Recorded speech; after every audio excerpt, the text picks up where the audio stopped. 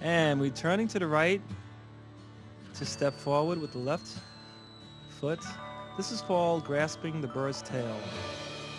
We're going to turn a little bit to the right again as the hands float down to the side and up behind you. As we shift the weight forward again into the left leg, we press forward.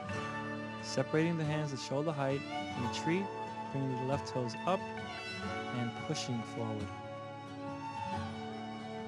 As we retreat into the right leg, we turn, arcing the right arm across, shifting the weight back into your left leg, stepping out on the right heel, and warding off to the right, otherwise known as grasping the bird's tail.